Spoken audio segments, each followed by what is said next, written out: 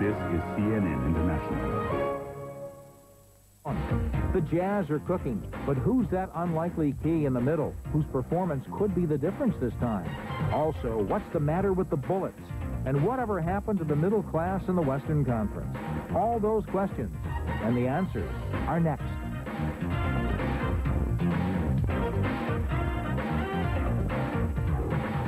Hi again, everybody. Welcome to the show. I'm Nick Charles here with analyst Mike Glenn. Phil Taylor joins us later from San Francisco, but first we start with some sizzle. You know, there isn't a hotter team around, Mike, than Houston. The Rockets have played through Akeem's 2 irregular heartbeat scares and just kept winning, especially on the road. The Rockets have bagged 10 of 11 away from the Summit, and tonight they are playing in Portland. Let's go there now, see how the Trailblazers can match up against this club. Barkley sitting out due to nagging injuries, but he kisses Clyde for good luck against his former team. Kenny Anderson pushes it to Cliff Robinson, yeah. And Portland looking good early. Olajuwon to Mario Elie. Look at the give and go. Beautiful here. This is early action. PJ's got to like his chances. Shot clock winding down.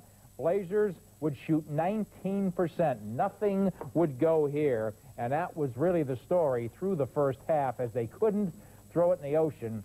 And the ocean is, what, about 100 miles away? 52-49, Houston leads it. Again, Barkley sitting out, and things still looking good for the Rockets on the road. The Rockets have sure lived up to the name. They should be playing in the Johnson Space Center because of the way they blasted out of the blocks. No team has wired these kind of starts together like the Rockets. 2 of those starts led eventually to NBA titles, and so far this season, there is no let-up in sight. Now to San Francisco to welcome CNN's SI's Phil Taylor. Phil, what does Coach Rudy Tomjanovich do to incite these kinds of beginnings in this team? It doesn't matter who's there, it seems. No, it really doesn't, Nick. And I think it's not so much X's and O's. It's not the plays he draws up or the defenses he formulates. It's really that he allows his players to relax. He's a very unassuming coach. He doesn't try to present himself as a genius. He doesn't care if he's mentioned in the same breath with Pat Riley and Phil Jackson. And I think that really allows his players' personalities to come forth. He'll even take suggestions on different plays when that comes into play. So I think it's just that he's very unassuming and allows the Rockets to relax and just go out and play, and it shows up in their record. And he can coach, can't he, Mike? As good as the Rockets have been, one team has their number and did have their number until last night. It's funny how they match up, huh? Yeah, exactly. The Sonics, the Supersonics have been just murder on this team, Nick. But the real weakness has been the forward position. They've really utilized Kemp and Shrimp to their advantage. But Rudy T has a Charles Barkley on his team now. You're taking a look at it. Of course, Clyde Drexler came up with a big night. They know they can always count on Clyde, but Barkley was the guy here. I mean, Barkley had the big night, 26 points and 15 rebounds. Now, Akeem Olajuwon, know he has a partner there that can take up the slack, can play physical, can rebound, and another go-to guy. And like you said at the beginning, he is not holding the ball that long anymore, is he, Charles? Right. He's giving it to Akeem. Yeah. They get along, like we do. In the meantime, another Texas team has been having headaches. The Spurs were looking for bigger and better things with the return of David Robinson last week. Too bad Coach Bob Hill wasn't around to see it. The Admiral joined the lineup for the first time this season Tuesday night, but Hill was history Tuesday morning. His running feud with GM Greg Popovich cost the coach his job. It's at a point when things like this happen where I think, you know, what do you do as a coach in this league to keep your job? And obviously it's not winning. Winning, we won.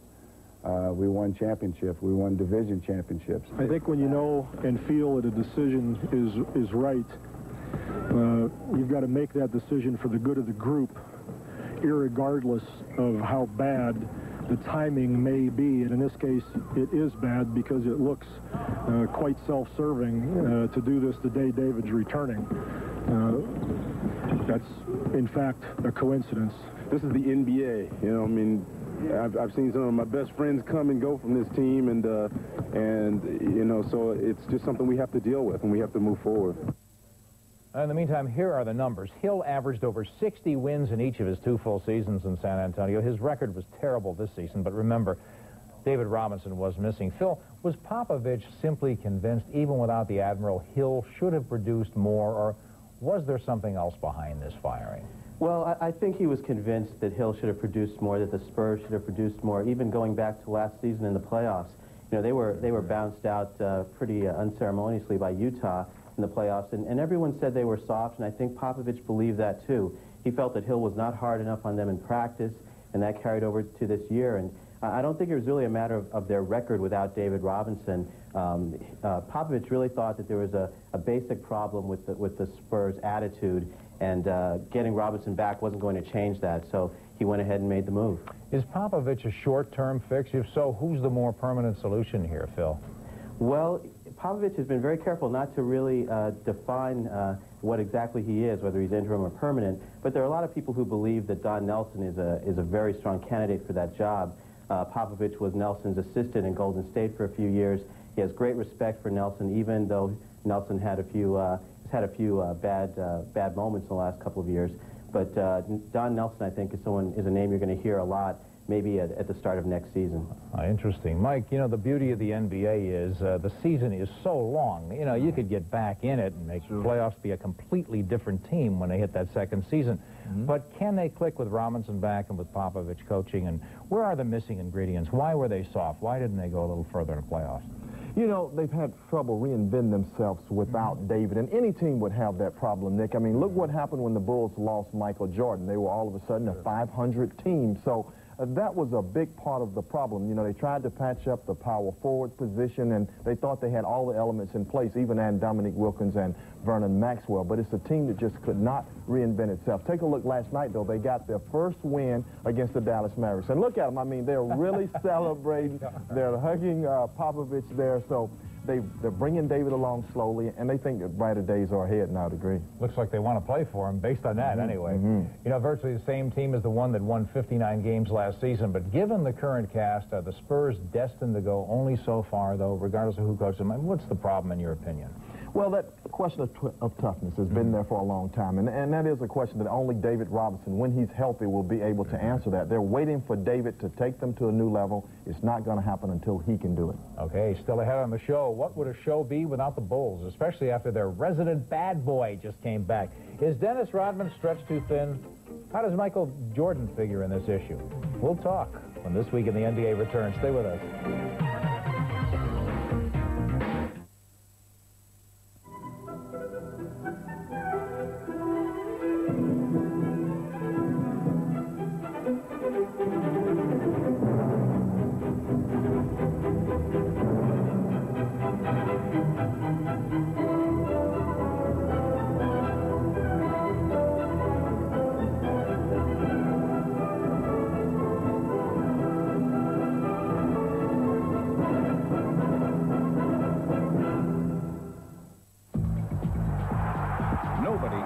All the action. Nobody gives you all the scores. And nobody reports the story like World Sport. The reigning champion and a former champion led the way. Watch for frequent updates and complete half-hour wrap-ups of the day in sport. Only on CNN International. Nobody covers the world of sport like the people who cover the world. CNN International. Access the most up-to-date weather forecasts on the web at CNN.com. 4-day forecast for over 400 cities worldwide.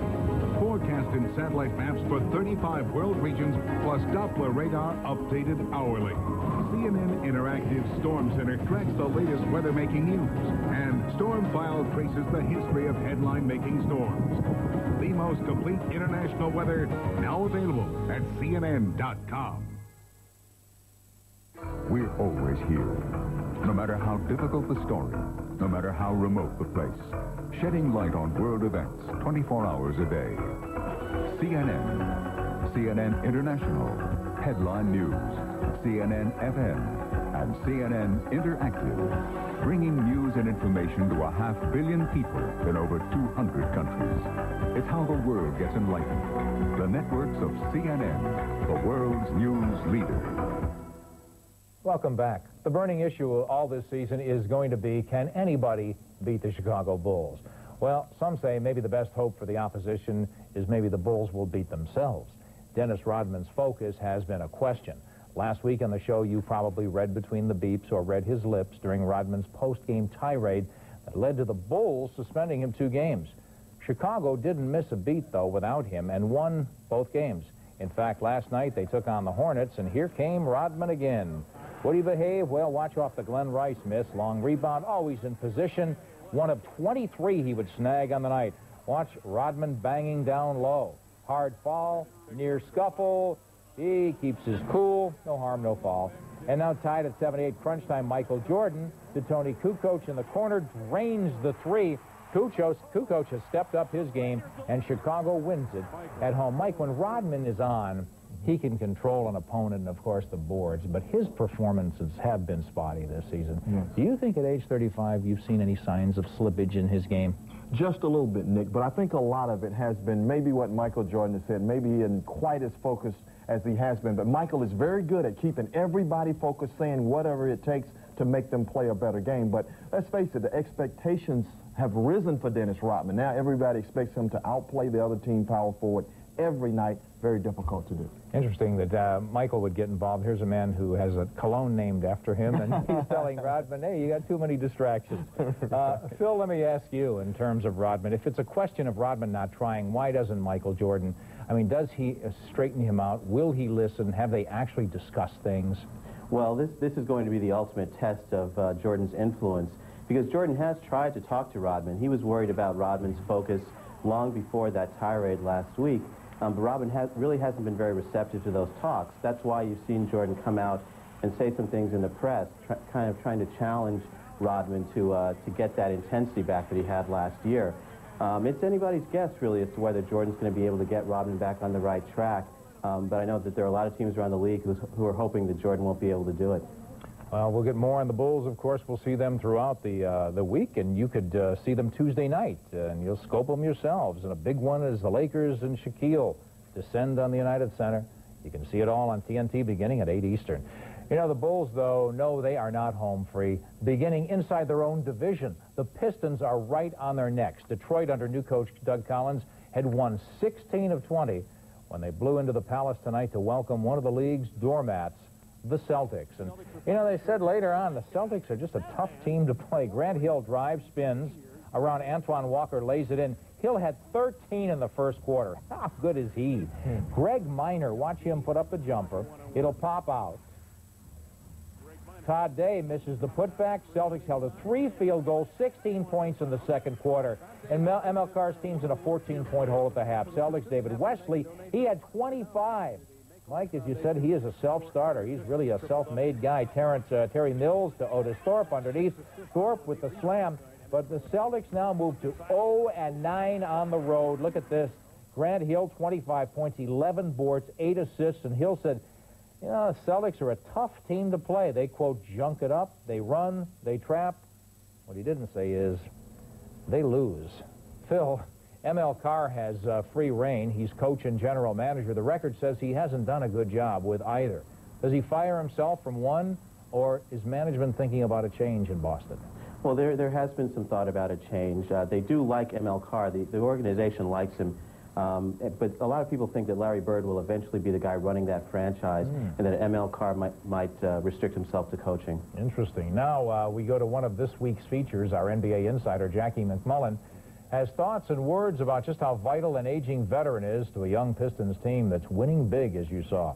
Also, the big man who could shove Utah finally over the top this time, and a coach who probably, as we discussed earlier, doesn't get enough credit.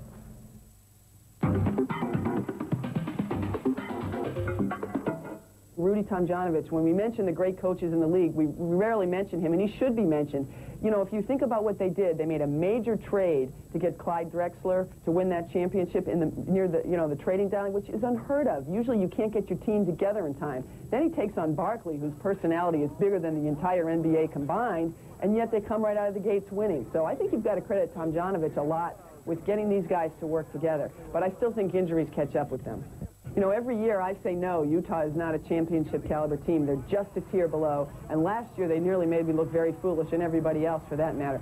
Malone and Stockton are all-stars. They're Hall of Famers, there's no question about that, but they need more from the other guys. And when I look at their team, I'm going to be watching closely the development in the middle of Ostertag.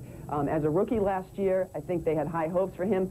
Jerry Sloan, who's not known to do this but had to get on him early and often, was very tough, blasting him publicly for his work habits and his efforts. And if Ostertag can develop the way I think they believe that he can, then you have a presence in the middle, a defensive presence. They don't need him to score a lot of points. They just need him to clog up the middle, get some rebounds, block a couple of shots, much the way Mark Eaton did in the years when the Jazz were at their very finest.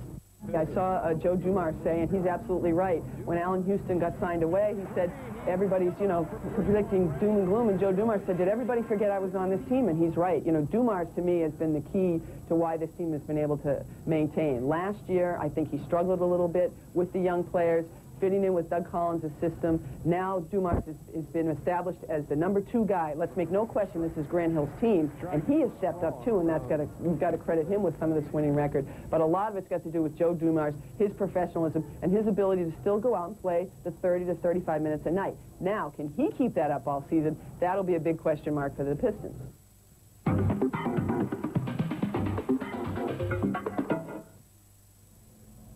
Just ahead, the Suns have done a 180. Could the turnaround continue tonight? We'll take you to Phoenix for some stories. Next.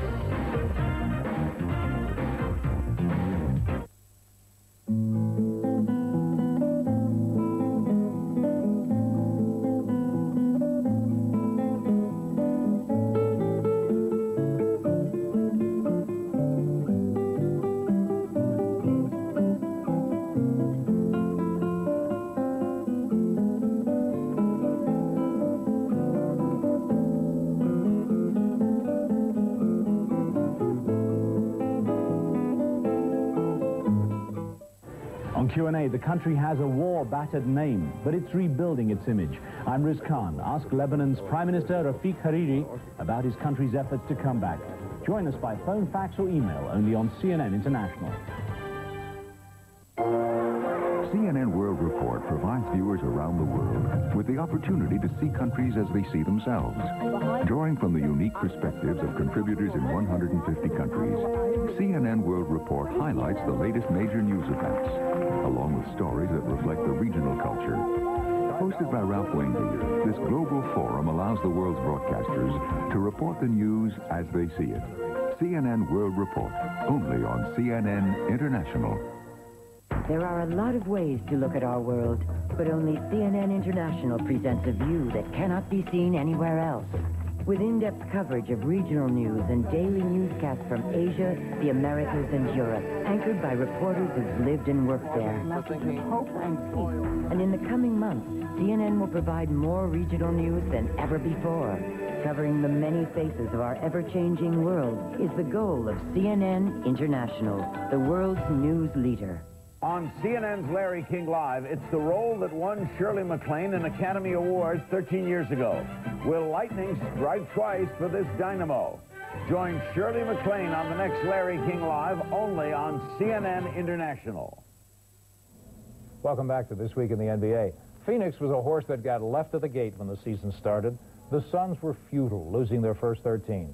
Now they're winning, and although rumors persist that anybody on the roster can be had, Coach Danny Ainge will play the hand he's dealt, and he's doing it tonight, of course.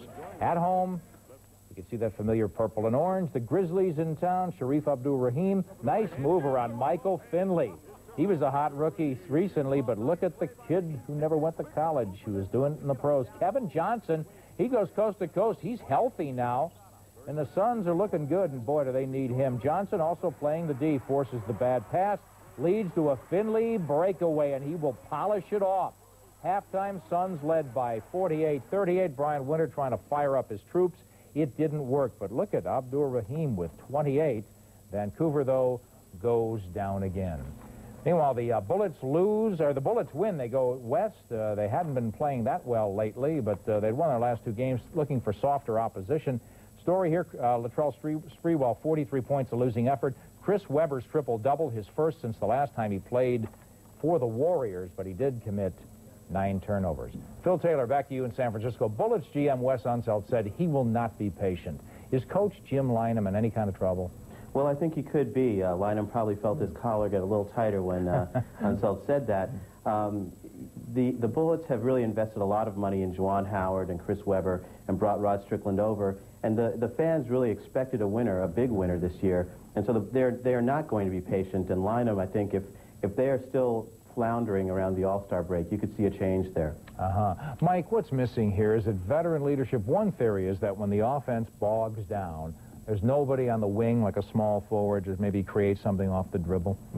I think they need to utilize Rod Strickland a little bit more. Sometimes their forwards want to throw too many highlight passes. Just do the simple thing and let Rod Strickland be the creator. They have a great one there. They need to let him do it. Can Georgie Murison keep up? They want to play up-tempo, don't they? I think they have to play him off the bench some and change the style of play when he comes in the game, because he does not play the up-tempo with the first unit. Interesting. We're going to talk a lot more. In fact, our weekly conversations next, the Western Conference. After those top 4 teams, the question is, where's the beef? We'll look into that and more in a moment.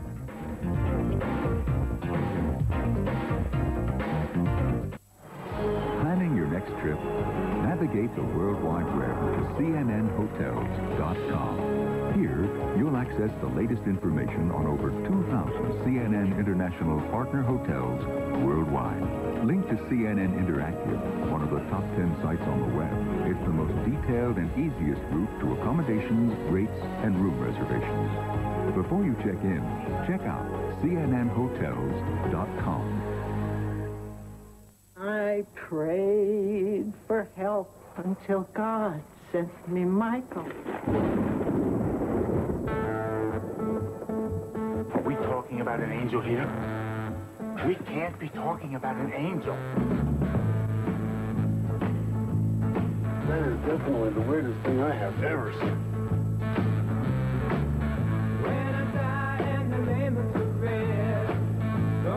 What kind of angel are you? Michael is an archangel. He battled Lucifer and threw him out of heaven. Well, that was a long time ago. So I grabbed Beelzebub's blue tongue in my fist. Oh, man. Who's Beelzebub? Beelzebub is Satan. Oh, Satan. I just thought, Halos. yes, Inner light. yes. I'm not that kind of angel. Michael. Rated PG. The NBA's Western Conference has always been intriguing for its wide-open offense, up-tempo game. But what's emerging again this season is the lack of depth. There are 4 marquee teams in the West who can beat anybody, any night, any conference. But where's the middle class here? Only 5 teams have winning records, meaning there's potential for 3 clubs with losing records to limp into the playoffs, which is embarrassing. Guys, what do you think is going on here? Just a down cycle, Phil, or is it more than that in the West? Well, I think expansion has a lot to do with it. I think that now you're seeing teams that really are very thin, and when they get injuries like San Antonio losing David Robinson or Phoenix losing Kevin Johnson, they're disastrous. They just can't recover from those things. So I think it's just the talent is so spread out that one small break, one piece of the puzzle can really devastate a team. Absolutely right. And then you look at teams like Dallas also that have had like injury to Mashburn, a new coach, new organization, new chemistry there. I think that's played a role too. Is there chemistry there, guys, though? You know, Jason Kidd, they said he didn't have a shot. He could be the whole package. I hear he's having trouble with Clemens' system. Does Jimmy Jackson and Mashburn, have they kissed and made up? What's the deal? Well, no, they certainly haven't kissed and made up. That's a problem. There is a problem. And actually, there have been a lot of teams that have tried to bring in new players and have struggled to get them all to fit in well together. But the other thing I think that's happening is that there are more good teams in the West than there are in the East, strangely enough. Really? You know, some of those dominant teams, Utah, the Lakers, Houston, Seattle, the lesser teams are having to play those teams more often and not play each other quite as much. So That's a good point, Phil. You're out in the West, and, you know, I don't know if he's tilting the balance there. What do you think, Mike? Just a little bit. Come on, Phil. Some good teams out here. But also, you look at a team like Utah that has like 14 of their next 17 games on the road. So I think some of these teams that are not playing well now are going to make up a lot of ground as they begin to know each other better, and sometimes the home and road thing equalizes as the season. That's exactly right, Mike. And just watch out for a team like San Antonio and a team like Phoenix as they get healthy and they start to, and the schedule starts to get a little better for them. I think you might see some teams make a big push. I really like what Phoenix is doing too, though, Nick. With that, the 2 guards, I like Sam Cassell. Kevin Johnson is healthy, and that's really helping them. I mean, they bring guys off the bench with a lot of firepower. They're bringing Danny Manning off the bench, Rex Chapman off the bench, and they're beginning to come together. So, as you mentioned, it's early in the season. It's a long ways to go, and Phoenix could still make the playoffs. But don't you think, I mean, Manning never wanted to be a leading man. We've seen that. And now with the big guys gone, they've asked him to step up. And plus, I look at that club, and I see KJ healthy, but they're offering Sam Cassell around, it looks like. Is that right, Phil? I mean, this doesn't look like a team that's trying to gel. Well, that's true. I mean, they are in a tough position because they have so many guys who are going to be free agents, and they're really trying to decide what their team is going to be next year.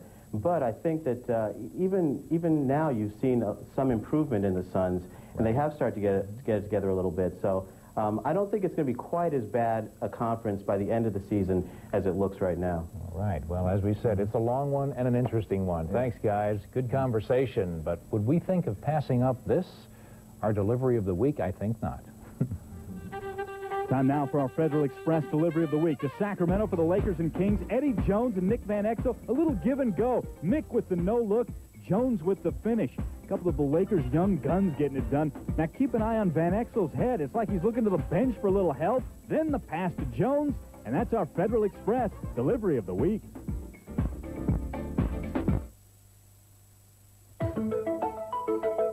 News and information are essential for today's travelers.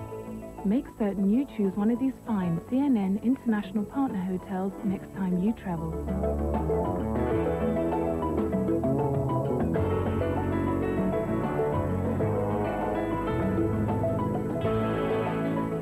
For more information about these and other partner hotels, turn to page 300 on CNN Text where available. Dengue fever is a viral disease transmitted by the Aedes mosquito, an insect that usually lives in urban areas. Outbreaks have occurred frequently in the Indian subcontinent,